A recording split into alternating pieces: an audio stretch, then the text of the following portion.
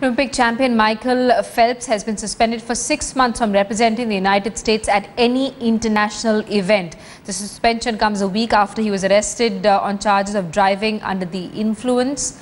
Phelps was suspended by USA Swimming for violating their code of conduct.